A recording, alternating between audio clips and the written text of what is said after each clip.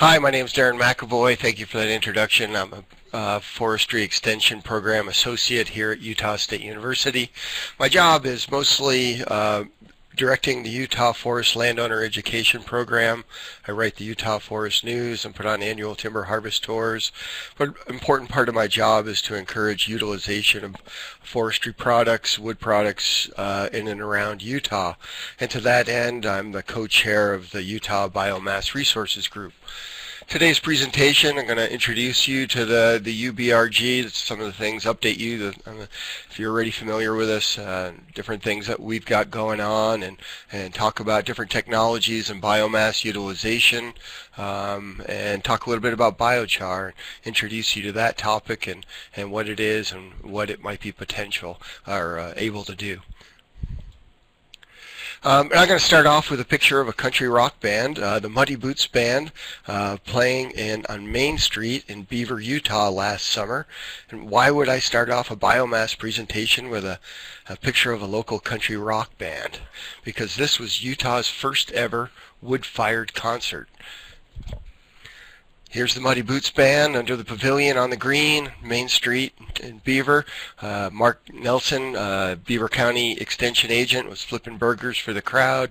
Lots of family folks came and went, and some local producers, and got an idea about what the potential of making energy from wood was all about.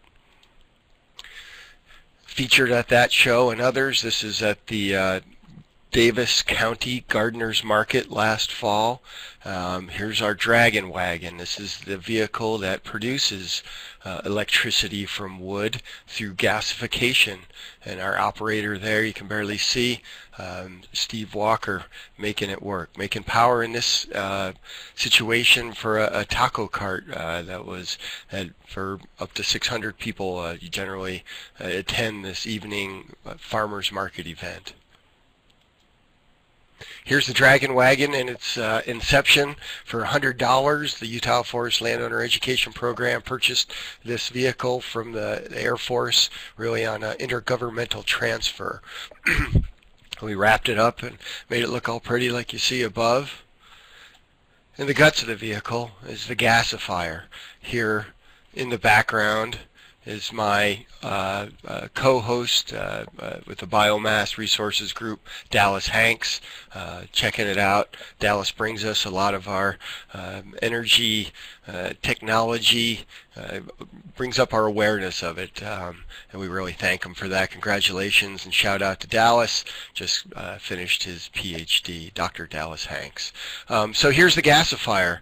In the main chamber, the wood is cooked mostly in the absence of oxygen at very high temperatures, 800 °C.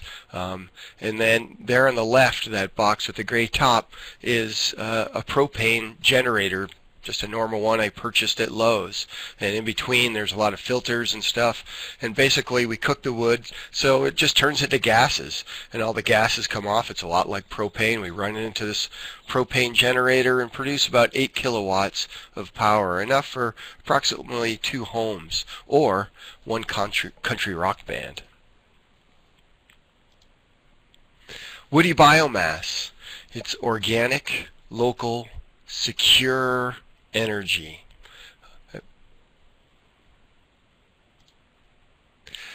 The Utah Biomass Resources Group is made up of a variety of different partners, including the Bureau of Land Management, the USDA Forest Service, USU Cooperative Extension leads the group with Dallas and I, and the leadership of Chuck Gay as well. And the Utah Department of Ag and Food has been a big supporter. We got our biomass, our woody biomass grant, Fuels for Schools program grant through the Department of Ag and Food that powers the Dragon Wagon. And also we have always worked closely with the DNR, Utah Department of Forestry, Fire, and State Lands, and a lot of our efforts. What we focus on, for starters, is the pinyon juniper resource in Utah. It's a beautiful resource. I was down looking at a biochar project yesterday by Milford and stopped on the way home. Did a little jog by Eureka, stretched my legs on the long drive, and definitely made a point of stopping where I could see and jog in the pinyon juniper resource. It's gorgeous woodlands. We've got about 10 million acres of it across Utah, and we really believe that it needs taken care of. Our concern with the PJ, as we call it, resource, is that it's too much of a good thing. Right now, there's an approximate 100 million acres of PJ across the West, and so this isn't just a Utah problem, but it's a West-wide problem. And here, just in the Intermountain West, we've got almost 50 million acres, and here you can see it in the red. And so it's occupying lots of acres, and according to a lot of research by Dr. Robin Tausch and others, it's increased by 10 times the number of acres that it covers since European settlement of the West. And his research also shows that it's going to fill in and densify those acres by 3 times in the coming decade. So it's increased by 10 times, is about to densify by 3 times. So it's a problem of expansion and densification across its range. And some of the pretty cool research that Tausch and others do show that it's marching north at the rate of about a football field per year. And here's the northern extent of its range. This is up by City of Rocks, up on a family camping weekend. It's a national monument, I think. Beautiful place for hiking and camping and rock climbing and such, and here's a jay sitting on a pinyon, and this is about as far north as the pinyon goes, but the juniper does continue to go further north up into Oregon, different types of juniper. But as you can see in this hillside in the background, very dense stands, very filled in, and that's the concern. Here we've got some treated stands in the foreground, and in the background it's untreated. So they classify it. Ecologists classify the amount of density in stage 1, stage 2, and stage 3. A lot of the foreground is stage 2, and that upper part of the hillside is stage 3, completely filled in where the branches are touching each other, and it becomes a depauperate landscape on the ground. Nothing is really growing. And the concern with this type of the ecological concern is that it's an ecological disaster waiting to happen. Fire can and will and does get into this community, and it rips. I've seen it quite a bit myself, and seen the after effects, and often the after effects unfortunately is cheatgrass, and this is what we're trying to prevent, is a complete cheatgrass invasion of these types of landscapes by careful management.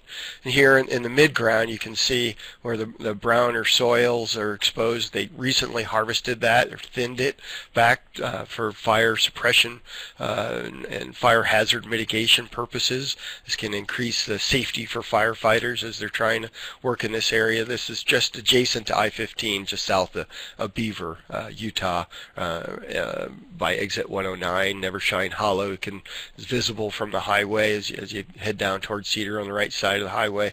And what we want it to look like is in the very foreground, where it's green underneath, lots of forbs and grasses growing, hopefully natives will be encouraged as much as possible, and a more open stand of pinyon and juniper, so that when a fire does come, it doesn't necessarily just burn through the canopy.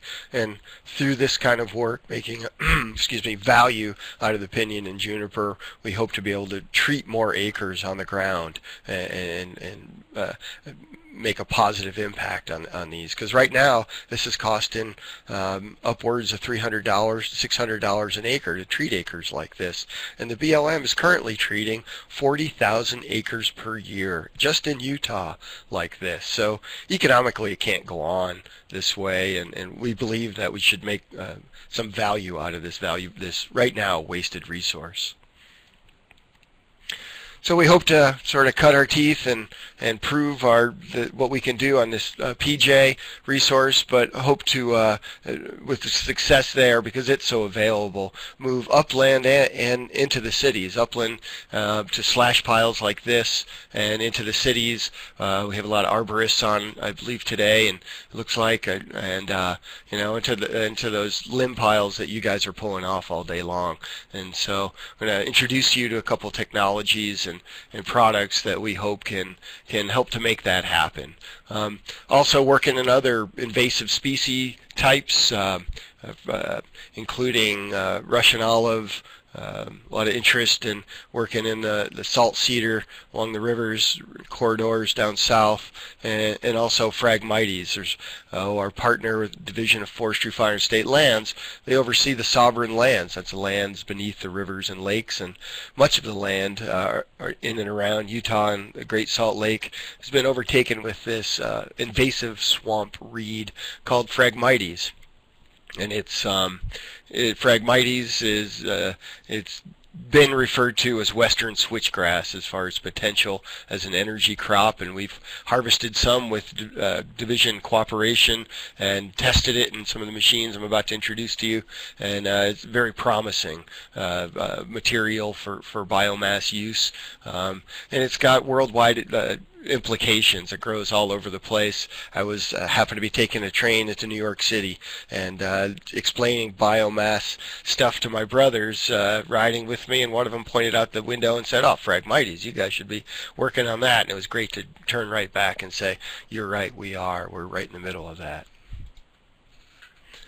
Another thing that we're in the middle of, since we're so involved with pinyon juniper harvest, and we want to find out the best way to get the wood off the ground from the stump to the landing. And so we did a cooperative project with Dr. Bob Rummer out of the Southern USDA Forest Service Research Station.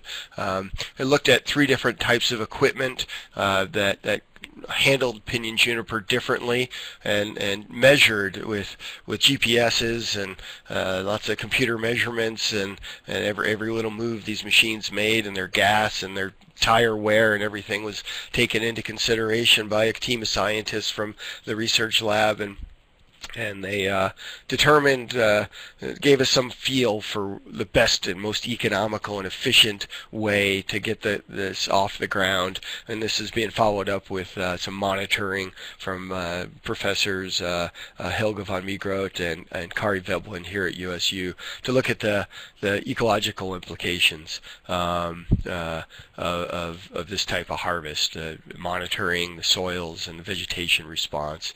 And so this is the first and most successful machine, the Ponzi. This cut the material out on the ground and had as a yarder behind the machine is what we call it. So it cut it and stacked it into this forwarding, a forwarder, not a yarder, a forwarding machine, and brought it to the roadside where it could be taken out for utilization from there.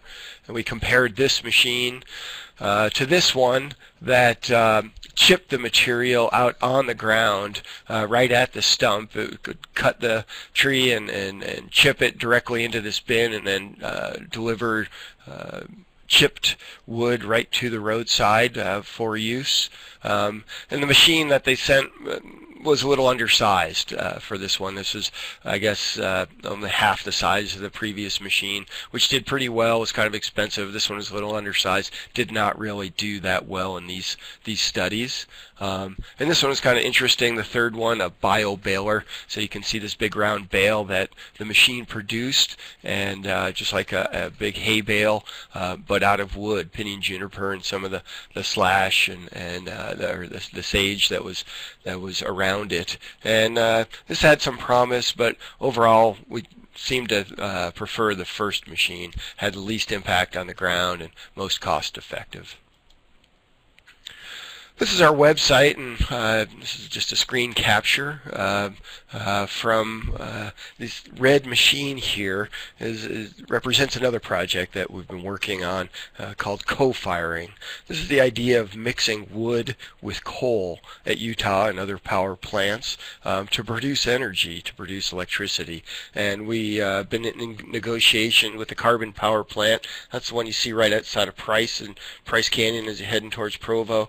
And to get them to mix a 5 or 10% mixture in a test run of pinyon juniper chips with their coal in that power plant. And this red machine here is actually resides in downtown Salt Lake City, in the southern part of the city. There's a real industrial area. Surprisingly, there's this whole complex. It's the Utah Center for Clean and Secure Energy, and it's a series of warehouses, and they have these scaled down power plant units in each of them that represent different power plants, and where the scientists like Dr.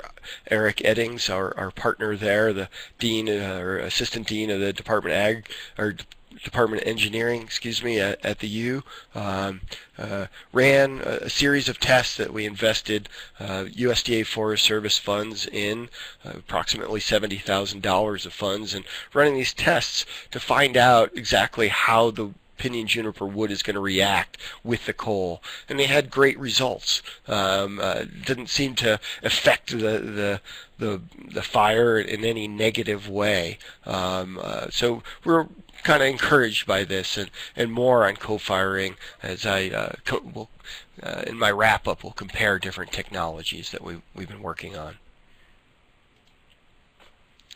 So woody biomass, the problem with it is that it's not energy dense. It's mostly air and water, and so it's really expensive to ship any distance. And of course in Utah it's a really diffuse resource. Our pinyon juniper resource only has 6-7 tons per acre on average, whereas in comparison you can get many hundreds of tons per acre in higher biomass systems, northwestern forests for example. So trying to densify the product, get the air and the wood out of the product before we take it out of the woods, is part of the key to the whole thing, it appears. And to that end, we're working with this machine. This is a rotary pyrolysis kiln. So pyrolysis is different from gasification, which is the Dragon Wagon project that makes it all into gas. This cooks the wood at a lower temperature, only 400 degrees C as compared to 800 degrees C, and more controlled environment and amounts of oxygen. And instead of turning it all into a gas, it turns it into 3 products. A third of it is this propane-like gas that'll be run back into the system to make it self-sufficient after it's up and running. The 2 other products are biochar and bio-oil. And what we've done as the UBRG is we've cooperated with the owner of this machine and the inventor of this proprietary technology, this rotary pyrolysis kiln, Dr. Ralph Coates is a retired BYU professor. Salt Lake City has got this shop right next to the Tesoro plant right there, Refinery Row in Salt Lake City, and he's been into petroleum refinery and such all his career. And about 5 years ago, lucky for us, he's turned his efforts towards woody biomass. And so we've been cooperating with Ralph to build this, to take this machine that he already had built and turn it into a mobile pyrolysis kiln. So that's what you're looking at, one of the first in the country, and we think one of the best. There's many different folks and trying to chase after this technology, and we're hoping we have a leg up on them with this particular rotary type of technology. This one in particular is a half a ton per day unit, so it's a demonstration unit. It's made to show that the technology that it is viable, and we're already deeply in plans to scale it up to a 10-ton per day unit. So the vision, if you will, is to have one of these out next to every slash pile that you see, making these densified biomass products that we drive out of the woods. Another view of the rotary, the mobile pyrolysis kiln in process being made. You can see on the front of it there's a couple of propane tanks that gets the system up and running, and then right next to it is a really large generator that will switch to, that provides power for the computers and to run the whole system, and that'll run on the gas that we make, the syngas or producer gas from the system, to make it self-sufficient. So it's a self-contained trailer you can pull out into the woods and make these products. And so the products, as mentioned, bio-oil, biogas, or biochar. The bio-oils, you can see a variety of bio-oils there in the foreground that we've made from Phragmites and from pinyon juniper and from a variety of other locally available feedstock. So testing the different oils in different ways. One of the challenges with working with bio-oils is they're very caustic. We can make jet fuel out of it, but it costs $10,000 a gallon, so they're not real practical right now, and they're working on that. So in the meantime, we're focusing on other products with the bio-oils and the biochars. This is another pyrolysis kiln. This one here on the campus, a stationary one on the campus of Utah State University. Here in the gray jacket is Dr. Forrest Aguilar, and this is during a tour with Marshall Wright from the there on the left from the energy, or the governor's office of economic development. And so we're working on different products that Dr. Aguilar is producing with the bio-oils he makes from his kiln. Here's an example, the oil on the bottom, and on top plastic that Dr. Aguilar, who is a U-Star endowed professor here at USU, has produced. So I think this is completely amazing. I've held in my hand this plastic that he made from pinyon juniper wood here on the campus of USU, and he says it's great stuff for making plastic and other high value biochemical materials. And if you look at the models of the petroleum companies. I go to these national biomass meetings, and all these people from petroleum companies, and this is the kind of thing that they talk about. When we go to the gas pump and we buy our gas, they're not making any money from that. That's a break-even operation. Transportation fuels is what I'm told. All the money, a little bit of the product of their original crude, but most of the money, most of the profit comes from biochemical products like we're looking at here, bio-oils, adhesives, and plastics. So we're partnering with Dr. Aguilar to push those technologies along. On to biochar. And I asked Rose kind of on the fly here with an email if she could put up a couple of quick polls to ask folks if they know, in particular, yes or no question. Do you know about biochar? And a more in-depth question on what you think about the product. So I'd like to introduce you to biochar. I assume many of you have probably never heard of it or not that familiar with it. This is some char that we made out of pinyon juniper wood in Eastern Nevada last year at the Pinyon Juniper Coalition, the Nevada Landscape Coalition, partnership meeting there. So here's kind of the classic example of the history, this story of biochar. Sorry about the quality of this slide. I just robbed it off the internet from the U.S. Biochar Initiative, and the story harkens back to the Amazon.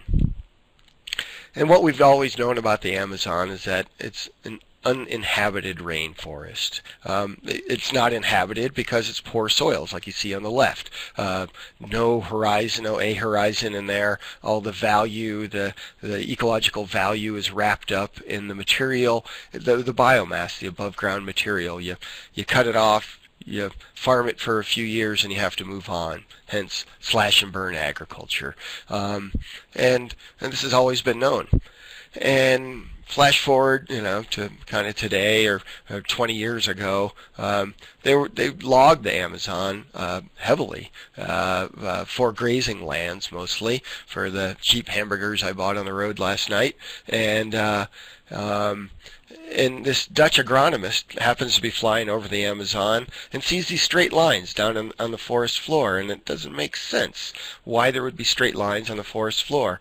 And when there's never been cities or anything down there, and he eventually gets a chance to go down there and inspect, and he finds these huge embankments of man-made soils. They're called terra preta, or dark earth soils, like you see on the left. And they can be 40 and 60 acres in size, and they supported huge cities of people. And what they are is a mixture of biochar, which is the people's just the char from their cooking and heating needs, and their charcoal essentially, and the pot shards, which is their trash, and the compost. So they mixed this all together, and it made these super soils. And today, I'm told by Gloria Flora, who's visited there, and one of the leaders of biochar in the U.S., that a typical Amazon rainforest farmer knows that he can grow 5 times the amount of vegetables on these terra preta dark earth soils that you see on the right as he can on a typical Amazonian rainforest soil profile like you see on the left. And they'll pay 5 times the amount for those acres. And so here's one of the cooler things I think I heard from our biomass conference we hosted here a couple of years ago at USU, that Gloria said that, so here's a gift that these local people's ancestors gave them 2,500 years ago, these amended soils, these so-called super soils. And so with this knowledge, we have an opportunity to give a gift to our ancestors many generations out into the future by amending our soils and making more productive soils with the use of biochar. This is another internet robbed photograph, but this is the poster child for biochar success in the West, at least. This is the Hope Mine near Aspen, Colorado, and for years and years, they tried to revegetate the slope on the left, and many different efforts, thousands of dollars, and no success whatsoever. And then finally, they in 2010 they treated it with biochar and then revegetated the slope, and incredible success. And so this just stands as the poster child of what biochar can do. And I wanted to just bring to you your attention that it's a growing market. We're seeing it in more and more products from, I don't know if I haven't seen it at the local Lowe's, but I expect to see it soon in local stores in compost mixes and such. Here's a biochar maker. Again, this was at the Nevada PJ Landscape Coalition meetings, and Jonah Levine, who produced the biochar for that Hope Mine project, is here on the hat on the right in the green shirt, and he brought his machine to Nevada kindly to show us how he produces biochar. So there's a variety of different kinds of machines, from the pyrolysis kiln that I introduced you to earlier to this machine of Jonah's. This is Dusty Moeller, biocharist from Nevada. And here's a great big biochar maker. You just fill this kiln, and it's got a great big top on it. It looks a little bit like Dusty's hat. And you cook the wood in that and let it cool down, and you got a big old pile of biochar. And we kind of tease each other, call each other biocharist. It's almost a religion, it seems like, some have said. And but it's got a tremendous amount of potential. I was yesterday, as I mentioned, down in Milford looking at trying to do something similar as the Hope Mine and the Milford Quarry, a ballast rock mining site just outside of Milford, Utah, and using biochar there, working with Dr. Grossel here at USU to see if we can use biochar to amend those soils and do a scientific study in cooperation with the Bureau of Land Management to see how it does on Utah soils. But he's very encouraged and said that looking at other studies of using carbon more, which is very similar, just activated carbon. Biochar is very similar to it, and a lot of studies have shown that it will work really good on these sorts of tough sites, like out in the Uinta Basin, these mine pads that he's working on so much. Very promising product for that sort of thing. The research is looking very positive that way. And this little guy is involved in it. Biochars come in all sorts of sizes and shapes. And this one is this is a biochar kiln, just kind of a homemade backyard job. I should say Chuck Gay here, Extension Vice President, has his own backyard biochar maker that his wife Lou is one of the leading gardeners, I guess you might say, here in the valley, and big believers, and seen a lot of great results from their application of biochar in their gardens. And some of the claims are I mentioned the 2,500 year and the back and the future thing, and some of the claims are even more crazy about what biochar might be able to do as a way to store carbon in the soil. What it is a soil amendment. It doesn't provide nutrients, it doesn't provide moisture, but it makes them available to plants, and it also changes the soil structure, better place for critters to grow, things like that.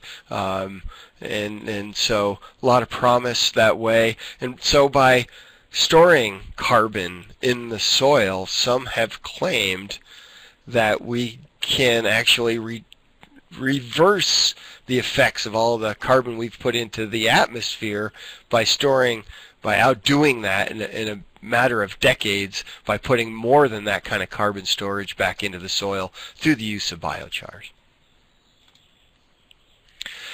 And if it's a little outlandish talking about biochar in 2,500 years into the future, I want to, and plastics from wood, I want to assure you that the UBRG is also focused on more down-to-earth things right here at home, and more traditional products, firewood products that traditionally come out of the pinyon juniper and other woodland resources in Utah.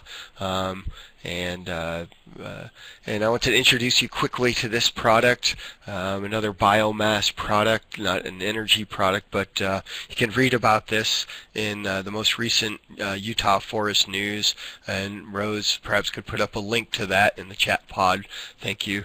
And so these are massive wood walls being produced in the shop of Kip Apostle with Euclid timber frames. This is by Charleston, Utah, just south of Heber City.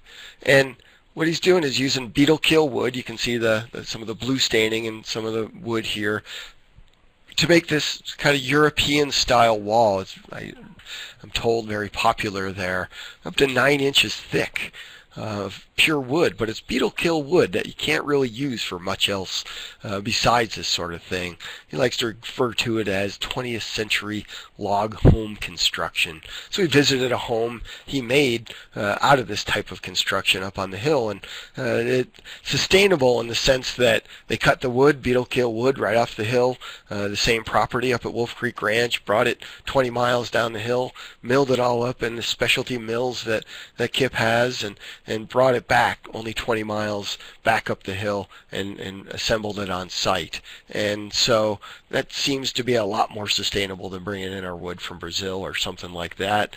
And many claims about the health values and the comfort of living in a home like that. And again, for more details, see the most recent issue of the Utah Forest News. Well, I thought I'd just bring a little bit of attention to some of the work that we've been doing for public education and to get producers more aware of the potential of biomass for energy and to produce biochar and these other products. This is a billboard just south of Beaver and on I-15. Last summer we had up all summer, and we celebrated our 3rd annual Southern Utah Biomass Field Days, and had 150 people out each day for equipment demonstrations and for a an annual biomass summit that we've hosted.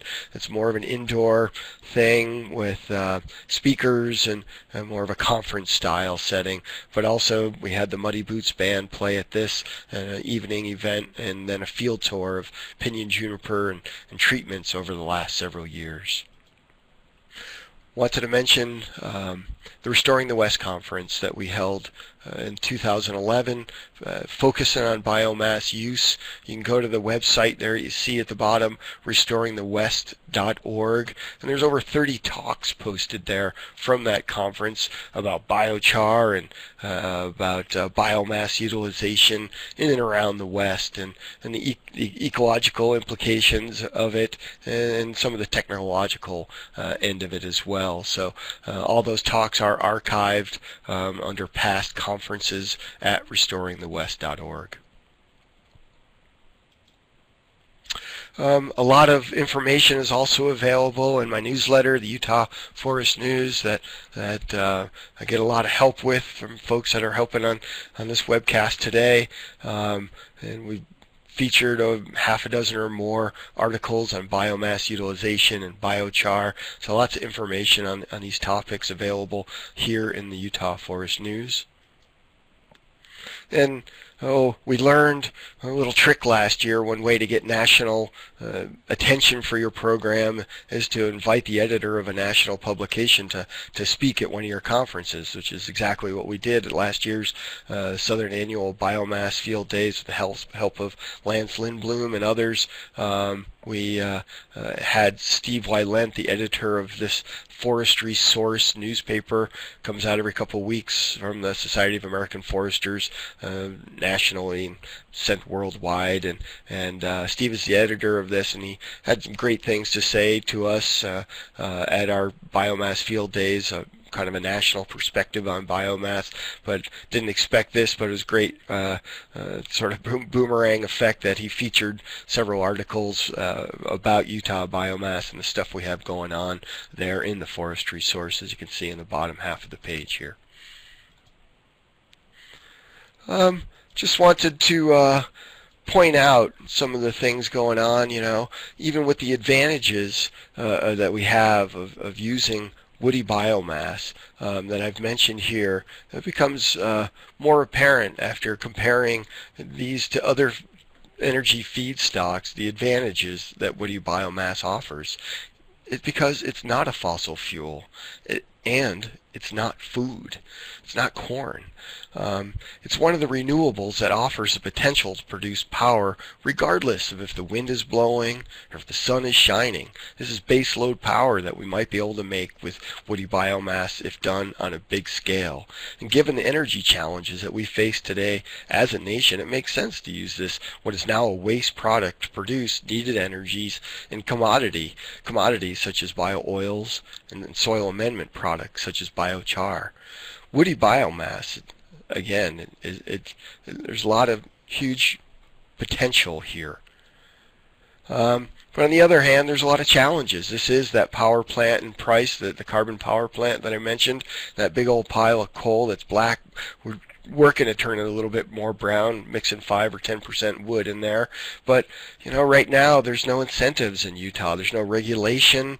There's no reason that the folks who run this power plant should make their life harder by mixing in with wood, mixing wood in with coal. When it rains on that big pile of coal, that wood is going to absorb water. So that's just one thing, and how's that going to affect the whole burning of it? And one of many things, little complications that we can get around, and we did what is the world's most extensive literature review on co-firing. It's available on our website, but it's full of potential problems. So unless Utah adopts some regulations or something like that, the environment somehow changes, it's hard to see how that's really going to move forward in Utah at this time. Continuing to compare technologies. We love the Dragon Wagon. It's a great project. It's been fairly successful. We can make power from wood, but as I mentioned, Steve Walker here on the right, the guy is incredibly talented. I mean, he's an electrician, he's a welder, he's a carpenter, he's got all these talents and skills that he applies to this, and unfortunately this is what we're finding, is that this is what it takes, is a very talented and skilled individual, all of his or her time, to make this machine run, and that makes it uneconomical. Our idea is, originally is to test this out. Can a farmer or rancher get this going on a bucket of wood, and it'll run all day long on a bucket of wood, and you come back that night and put on a new bucket and keep it running? Yeah, that starts to be practical, remote power applied with just wood. But to keep a person there running the thing full time, the economy starts to fade pretty quick.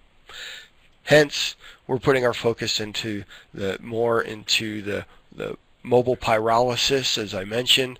Our vision is to have one of these pyrolysis machines at every slash pile out in the woods, and we think woody biomass does hold a lot of potential.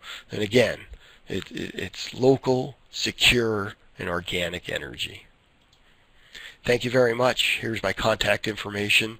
If you have any more questions, be happy to to talk with you or email with you about that.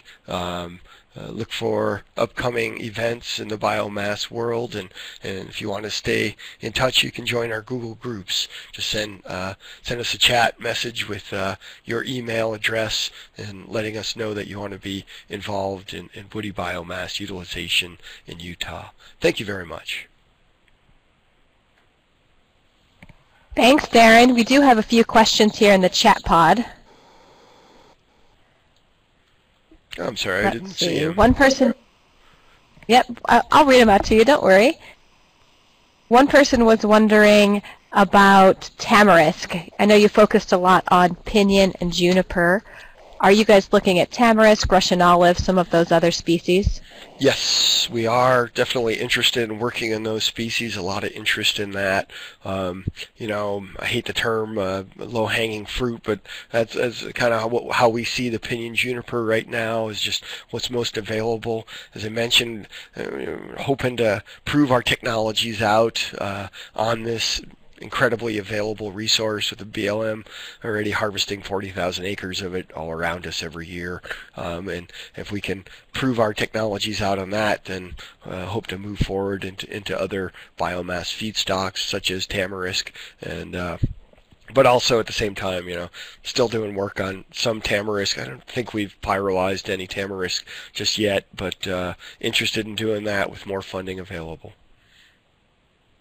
To follow up on that, Darren, I had a question about incorporating that pyrolysis machine into the urban landscape. Absolutely. Go ahead. Is that a question? My question is, how much ideally would that machine end up being? Would it be equivalent to, say, a chipper of some sort, where a tree crew could go out and prune a bunch of stuff and then put it through that every day while they were out in the field? Maybe a utility pruning company or something? Yeah, we'd like to get there. What I would think, guessing at the future a little bit here, how it would work. Well, let me tell you a couple of facts. To build a 10-ton per day unit right now, we're looking at $300,000 to $400,000 to build one. So not every small arborist in town is going to be able to buy a 10-ton unit, but maybe a group of arborists or a larger one, and maybe cooperatively they could have one that and centrally located. Maybe I would think with that sort of application, you may not need to make it so portable, but on a lot in town, or several lots in a big town, several pyrolysis machines in a big town. I mean, at this point, I'm not going to mention any names, but we're in negotiations and have a handshake agreement with Utah's biggest firewood harvester in the Southwest. Sends all of his wood down to Las Vegas, and right now he's got 10 tons per day of refuse that he's chipping up and sending to Las Vegas for $10 a ton for just landscaping chips.